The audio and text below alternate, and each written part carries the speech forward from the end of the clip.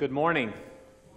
Welcome to worship at St. Paul Lutheran, whether you are a member of this congregation or if you are visiting this morning. We're glad to have you. Just as it is with many things, we can sometimes take for granted all of God's blessings that we receive from day to day, even from second to second, if you think about it.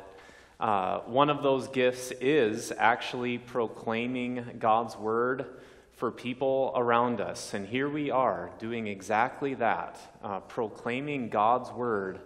I know many of you are in dialogue with the name of the Lord that you've been given throughout the week. And here we get to express this out loud. And it's just a treasure. And it continues to be a treasure to be a member of this congregation. And I sure hope that you can feel the same thing.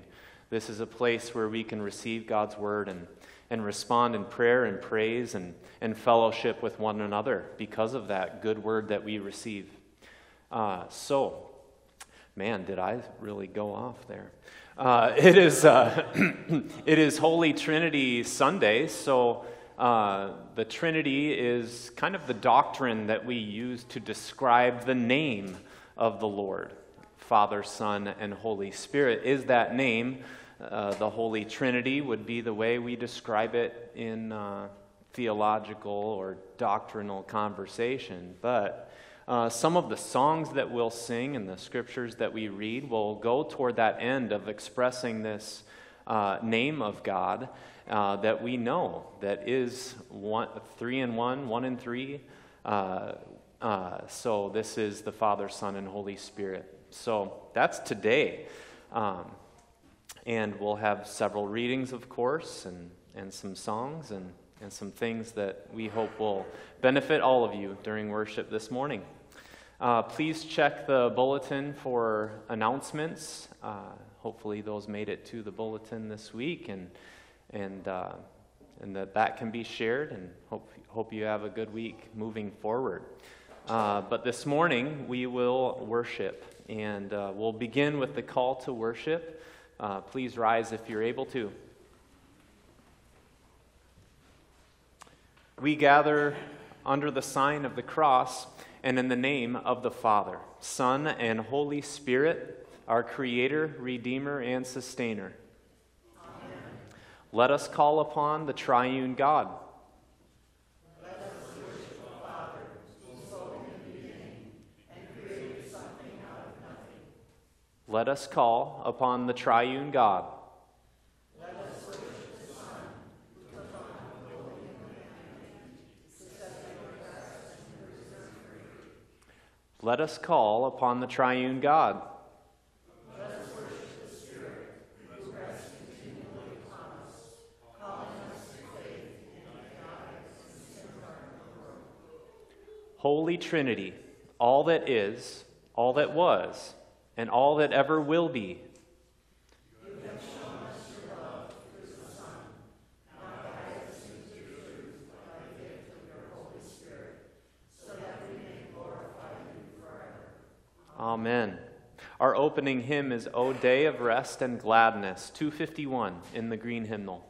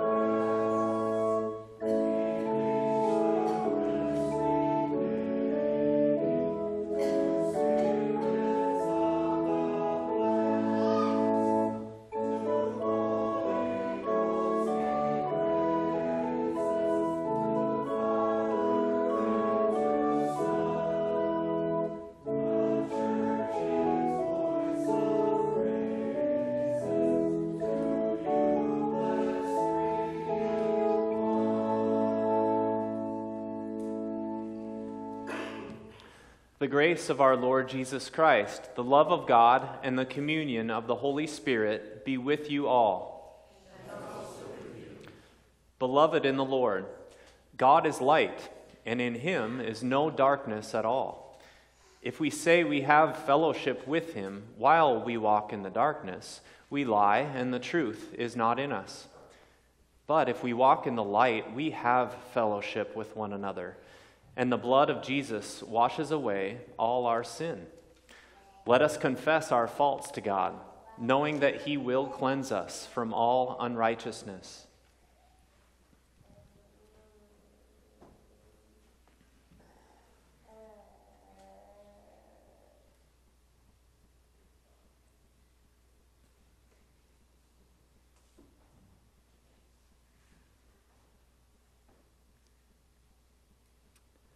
God who knows us, you have shown us what is good, but we have looked to other lights to find our way. We have not been just in our dealings with others. We have chosen revenge over mercy. We have promoted ourselves instead of walking humbly with you. Forgive us our sins and show us your salvation in the face of Jesus Christ, our Savior. Amen.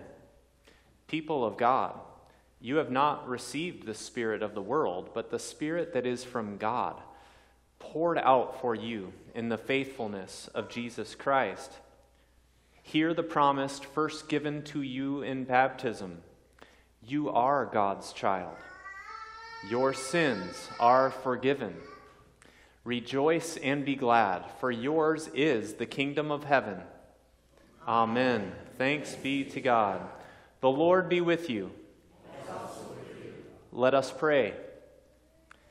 Majestic Trinity, mystery of 3 in 1 and 1 in 3, we worship you. Before time, your love burst forth, creating the world in which you took delight.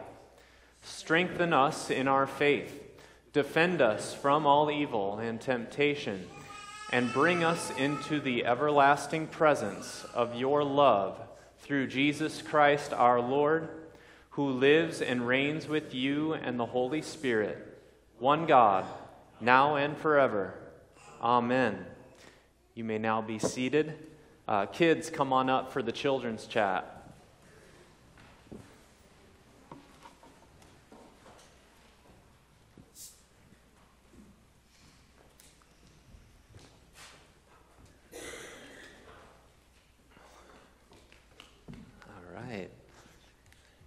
Good morning. Hey guys. I'm wondering, I've probably asked you this before, but is there anything you're thankful for today? Sometimes it's fun, and I would encourage you this summer to once in a while take a moment, take a deep breath amidst all that playing, to reflect and say, what am I thankful for today? Does anything come to your mind? Anything from this past week? Anything that you're looking forward to?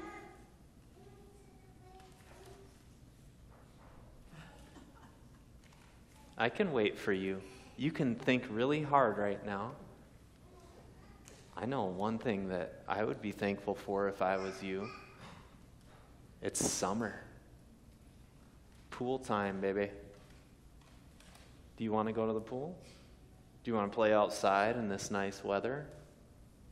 Anything else that you could be thankful for? Huh? Shelter. Yeah, shelter. That's a good thing. We don't always think of that, do we? Sometimes we take things for granted. Even this morning, we didn't have power. I'm sure this was true for many people here. No electricity. So we kind of thought, what do we do now? How do I cook my breakfast? How are we going to have a church service this morning? But we take this for granted. It got fixed. That's pretty cool. I'm thankful for that. Anything else? Friends, yeah. Anybody else that you're thankful for? Kitty. It's a good name for a cat right there, Kitty. Yeah, pets. Maybe your family. Your cat is named Luna. Luna, that's the real name. That's right. You just call her Kitty. So, yeah, there's a lot to be thankful for. And I know someone out there, your parents, your grandparents are so thankful to have you guys. Some of the most things that the things that they're most thankful for are when they hear you say, "Hey, Mom, watch this." And then you do your thing, and then you look back at them, and you can see the smile on your face. Man, parents just love that. So do grandparents. As long as the watch this isn't followed by something that you got hurt doing, which happens sometimes. Now think of all these blessings. Where do they come from?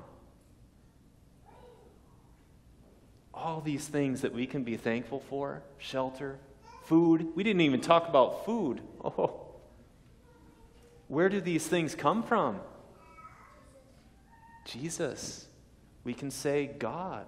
God created this, and all three persons, Father, Son, and Holy Spirit, were there to create everything in this world, everything in it, including the things we're most thankful for, you. So God created this, so you can take a moment. Now, how did God create all of this? I mean, that's quite the engineering and the chemistry and the...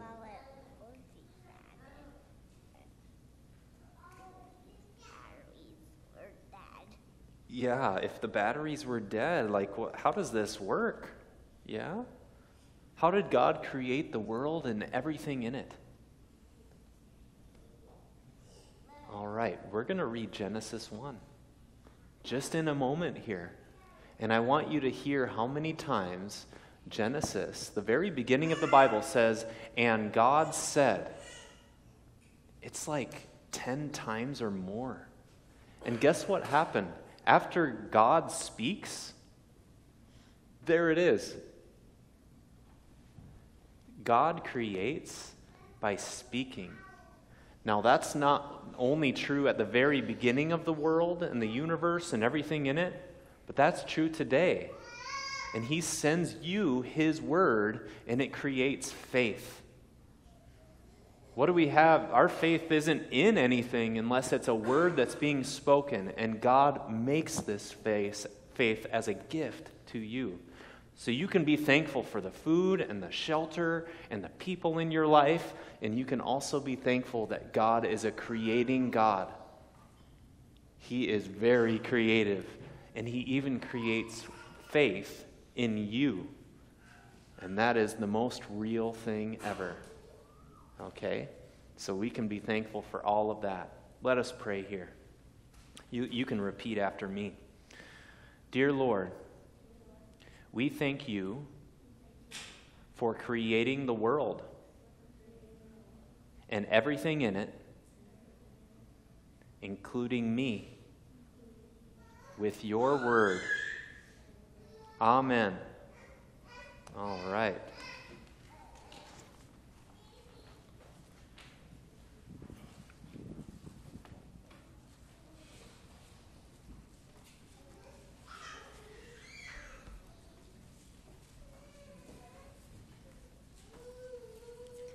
You can open your Pew Bible to page 1 if you want to follow.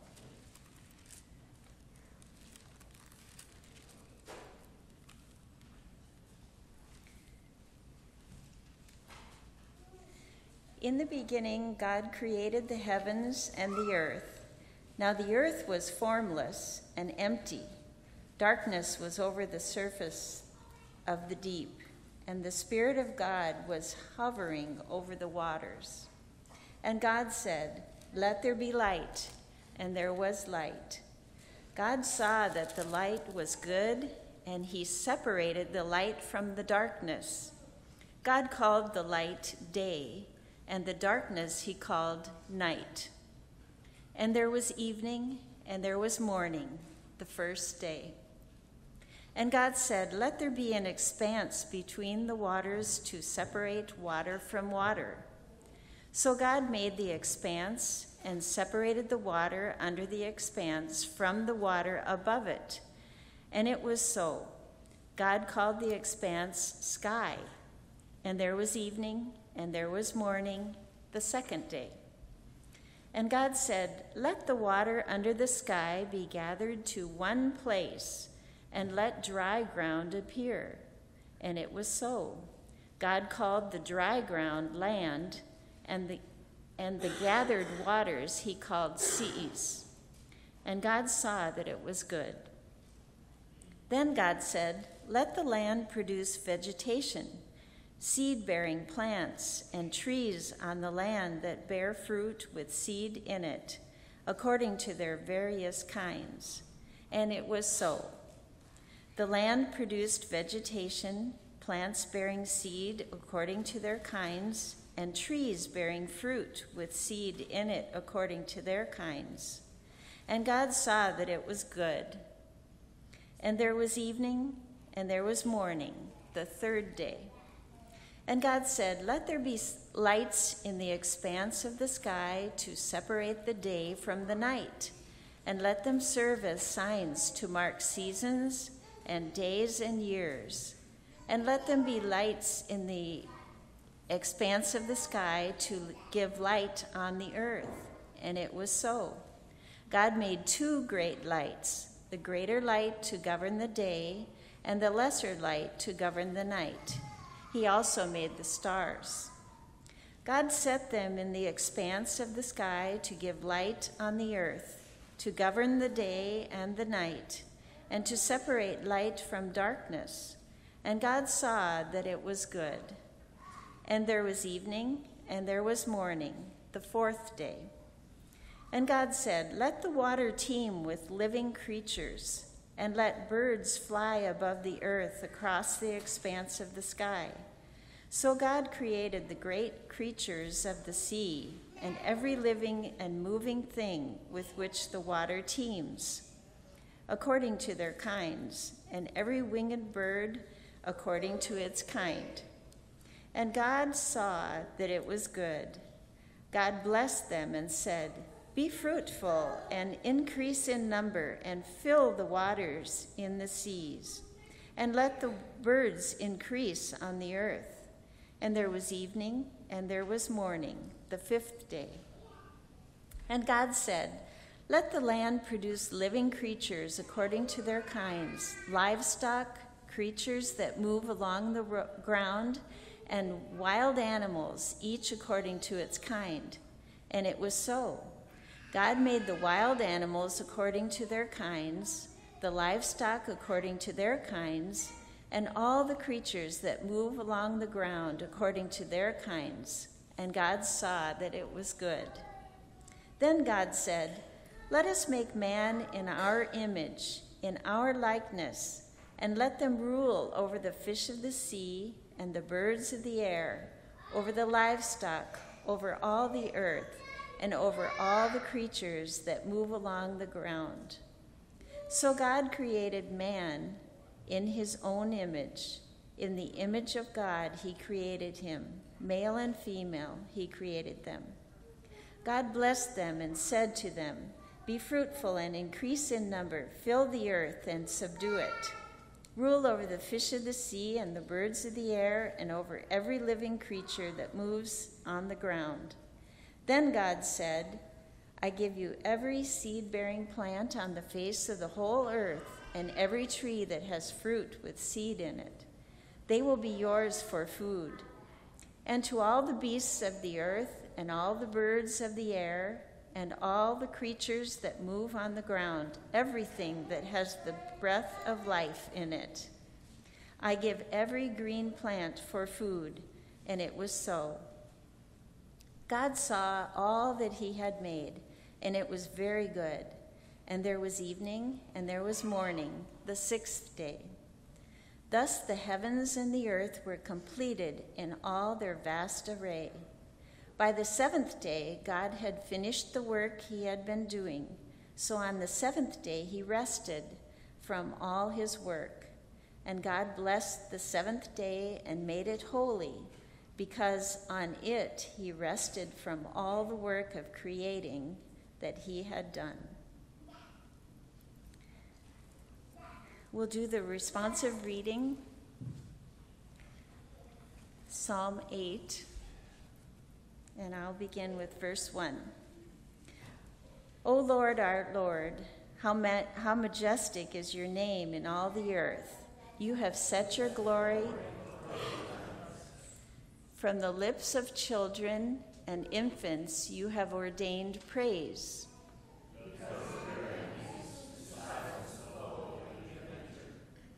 When I consider your heavens, the work of your fingers,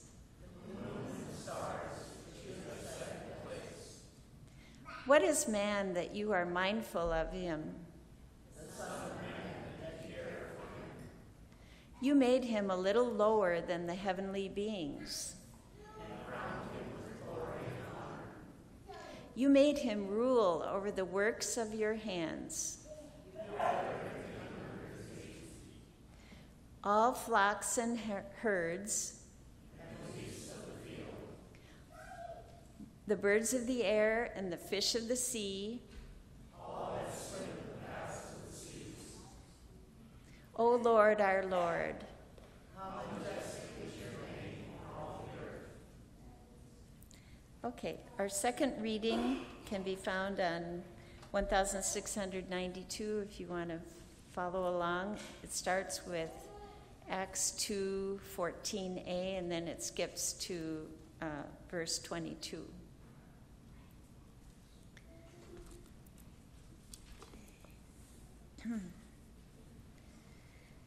Then Peter stood up with the 11, raised his voice, and addressed the crowd. Men of Israel, listen to this. Jesus of Nazareth was a man accredited by God to you by miracles, wonders, and signs, which God did among you through him, as you yourselves know. This man was handed over to you by God's set purpose and foreknowledge, and you, with the help of wicked men, put him to death by nailing him to the cross. But God raised him from the dead, freeing him from the agony of death, because it was impossible for death to keep its hold on him. David said about him, I saw the Lord always before me, because he is at my right hand. I will not be shaken. Therefore my heart is glad, and my tongue rejoices. My body also will live in hope, because you will not abandon me to the grave, nor will you let your Holy One see decay. You have made known to me the paths of life. You will fill me with joy in your presence.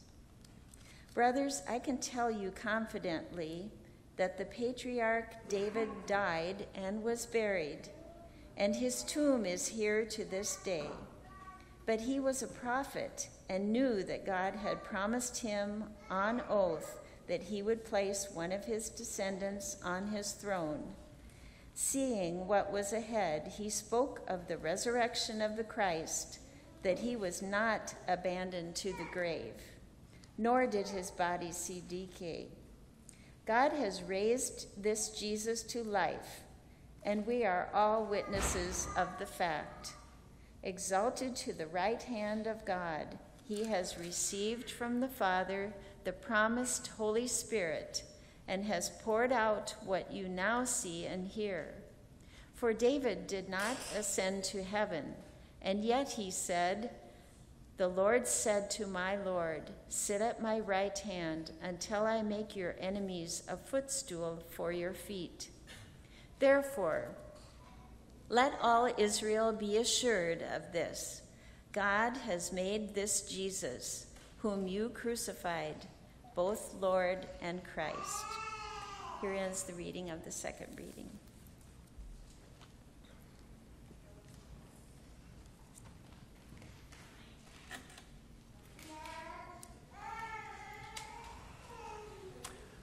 The Holy Gospel according to St. Matthew, the 28th chapter. Lord, Then the 11 disciples went to Galilee, to the mountain where Jesus had told them to go. When they saw him, they worshipped him, but some doubted.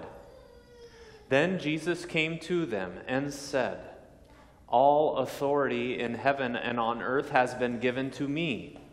Therefore, go and make disciples of all nations, baptizing them in the name of the Father and of the Son and of the Holy Spirit, and teaching them to obey everything I have commanded you. And surely I am with you always, to the very end of the age." This is the gospel of our Lord Jesus Christ. We praise you, Christ, our Lord and God. Grace to you and peace from God our Father and the Lord Jesus Christ.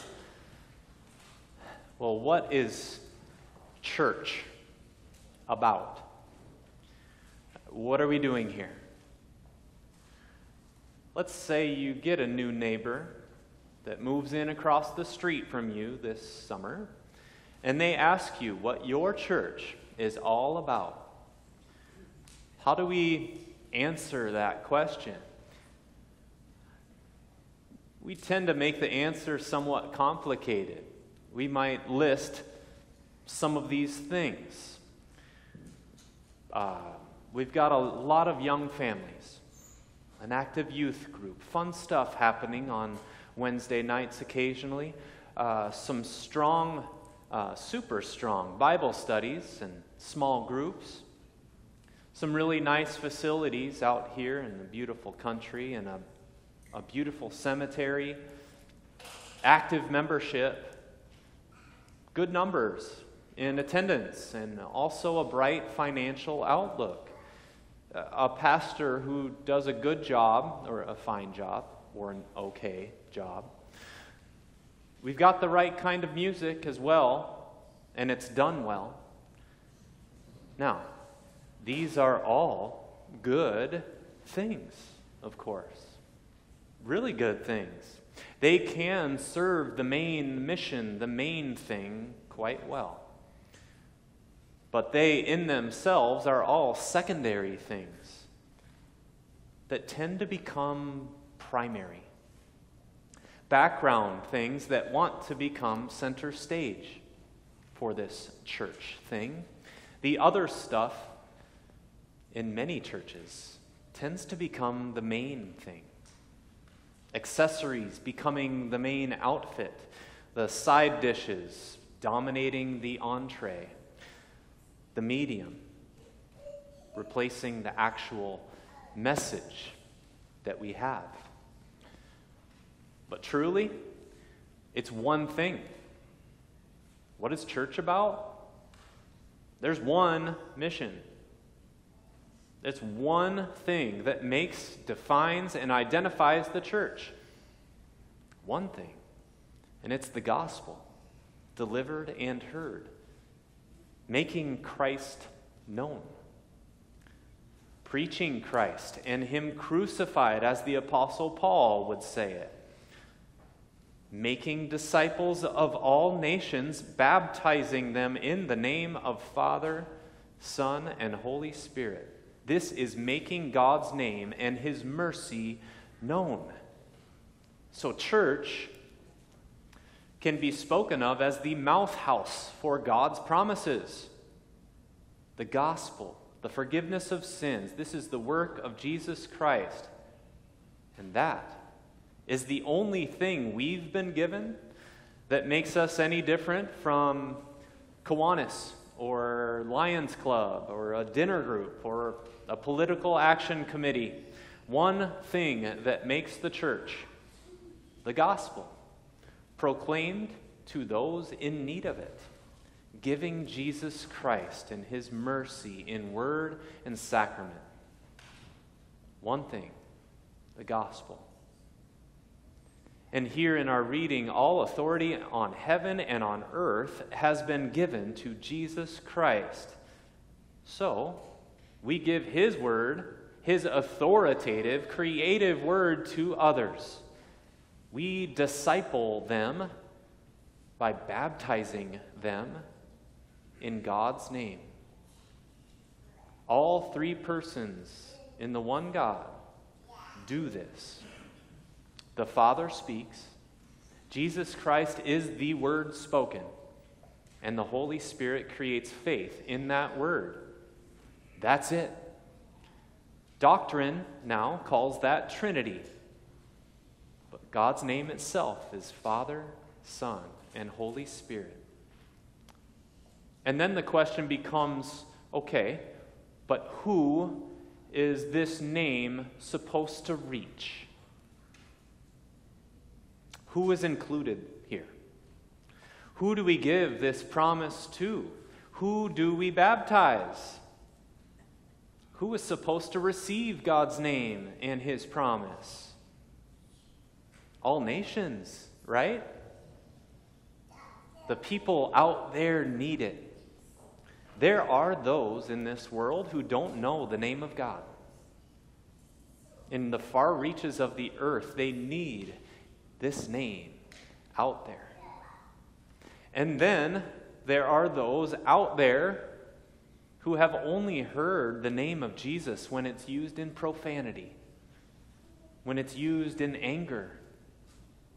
They don't know the name, nor do they know the story of Christ. This one might have a vague sense about Jesus, but no relationship. No idea that what Jesus did was done for the sake of saving him or her. He or she might not know what the promise is, or that it is indeed for him or her. And then there are those out there who left the church in anger. They got mad at the pastor or the council, mad about the music or the worship style maybe, and in anger they left. And they figured, I don't need a relationship with the church to have a relationship with God. There are those out there like this, who then, without a word from the outside, without a word that gets to them again and again, start to believe that God is one that they make up. The God of his or her own invention. A God who is bound to be the God the way she wants him to be God. Primarily to make hard demands of her enemies and exudes only cuddly kindness to her.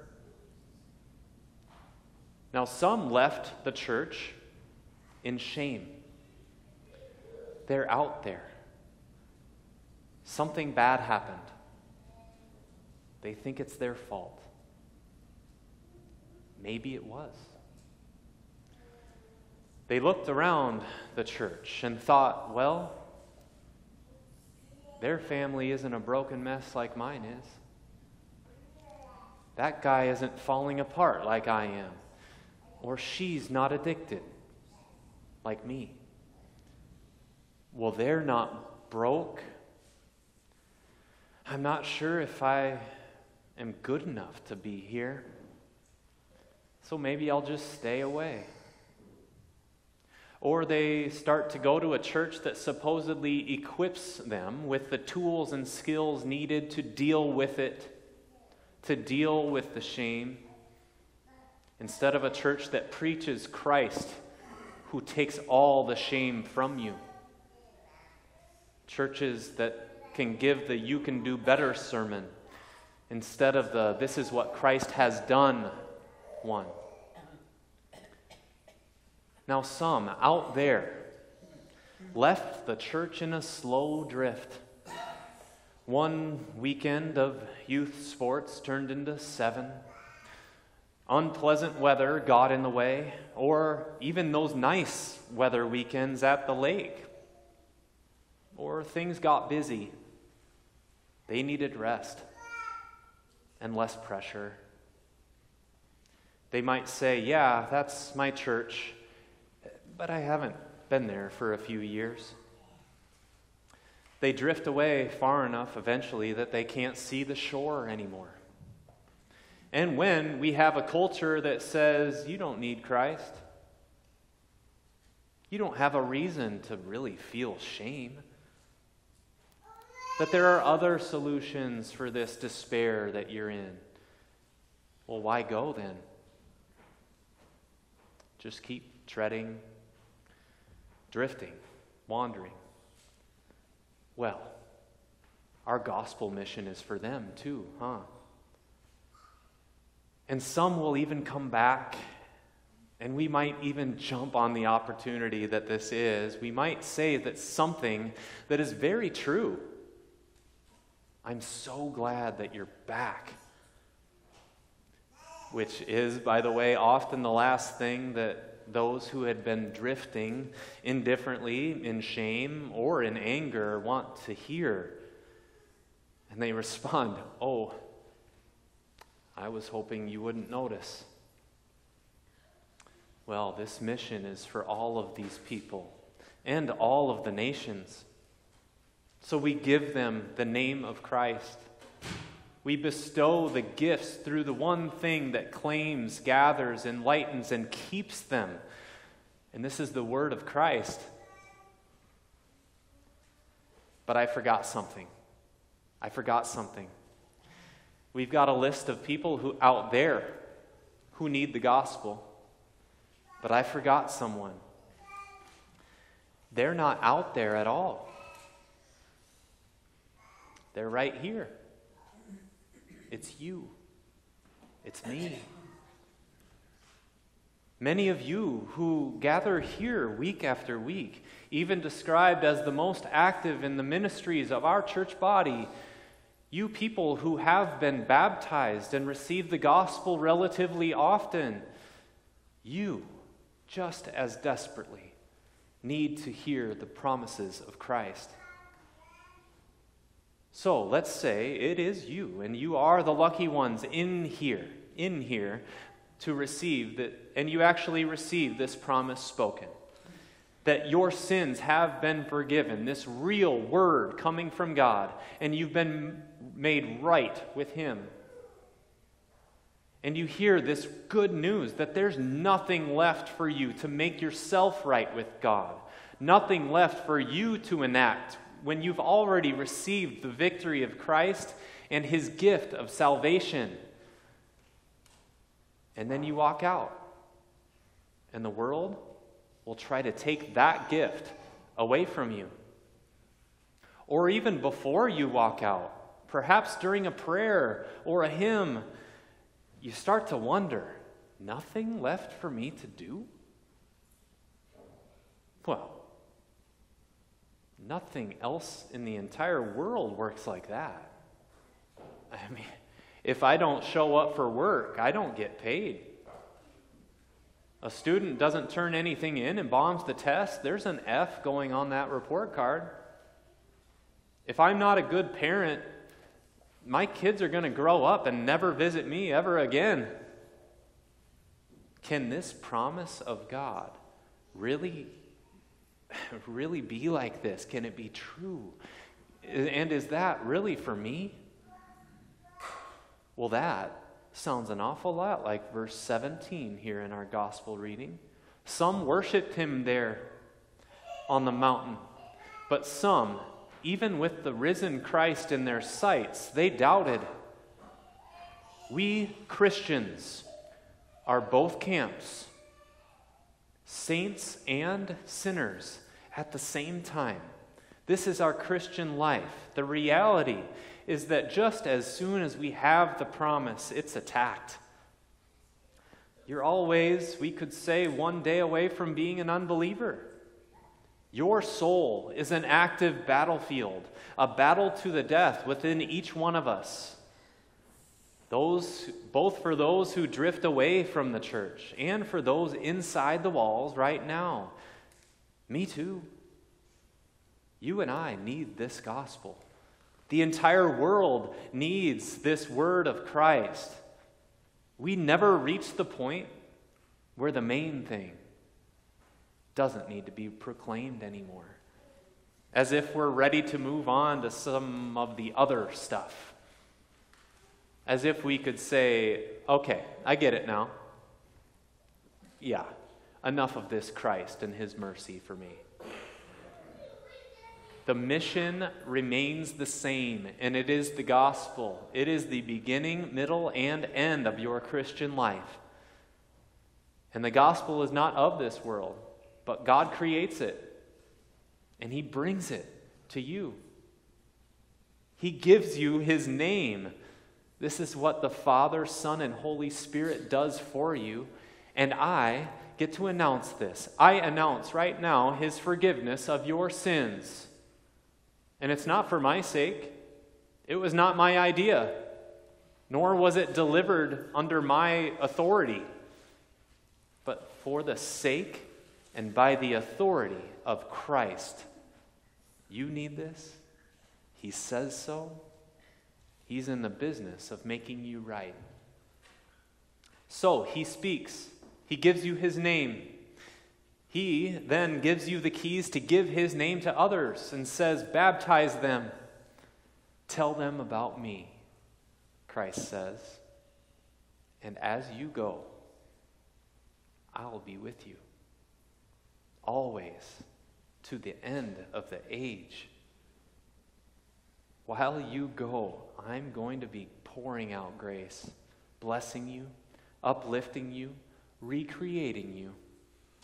As you go through this world and an uncertain future, when you're scared to death, drifting, or kicking and screaming, I'm bringing the new day for you. My word for you is certain. And when I bring you to me, you're going to stretch out and say, this looks good, Lord. This looks good. And God is with you to the end of the age. You can count on him always.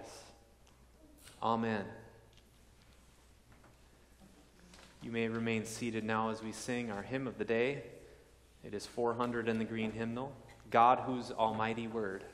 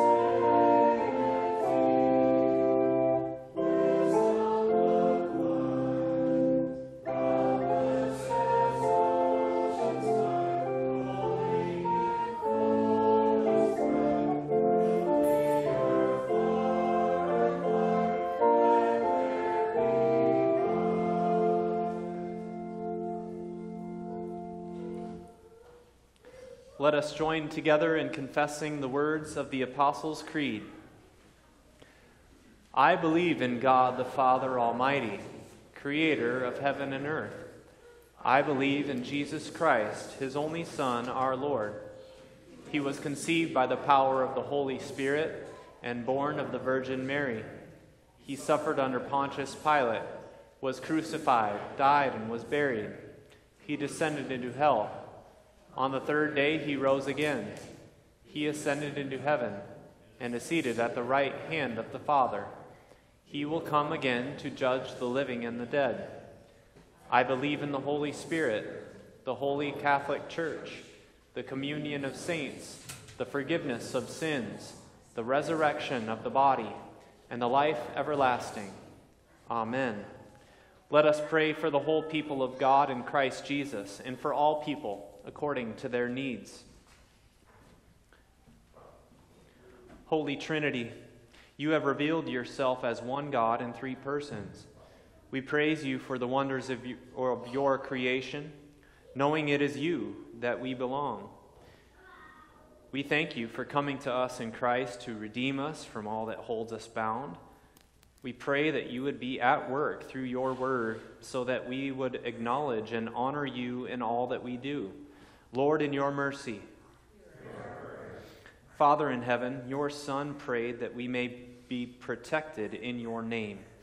Protect us today from all calamities and distresses that may befall people in our world, in our nation, in our communities, and in our lives. Please give comfort to Dylan Anderson and his family for his upcoming surgery on Friday. Lord, in your mercy. Eternal God, you are victorious over sin, death, and all that separates us from you. Draw near to all who feel alone in illness or suffering, especially for Brent and Starla DeGroat and other people and relatives and friends as they mourn the loss of Starla's father, Ron Tekken, and Brent's mother, Lavon. Fill them with your heavenly presence. Lord, in your mercy. Almighty Lord, give us rest and regeneration in your word that has claimed us once and for all. Help us to hear and know you so that we might be renewed for work in your kingdom. Lord, in your mercy. Into your hands, O Lord, we commend all for whom we pray, trusting in your mercy through your Son, Jesus Christ, our Lord. Amen. The Lord be with you. Lift up your hearts. Let us give thanks to the Lord our God. It is indeed right and salutary. For in the night in which he was betrayed, our Lord Jesus took bread, gave thanks, and gave it to his disciples, saying, "Take and eat. This is my body, given for you. Do this for the remembrance of me." Again, after supper, he took the cup, gave thanks, and poured it for all to drink, saying, "This cup is the New Testament in my blood, shed for you and all people for the forgiveness of your sins. Do this for the remembrance of me." Lord, remember us in your kingdom and teach us to pray. Our Father, who art in heaven, hallowed be thy name. Thy kingdom come, thy will be done, on earth as it is in heaven. Give us this day our daily bread, and forgive us our trespasses, as we forgive those who trespass against us. And lead us not into temptation, but deliver us from evil. For thine is the kingdom, and the power, and the glory, forever and ever. Amen. All who are baptized have been instructed properly and trust God's word are welcome to the Lord's Supper, where our Lord is truly present, offering his gifts of forgiveness and eternal life. The gifts of God for the people of God. Come, for all is ready. You may be seated.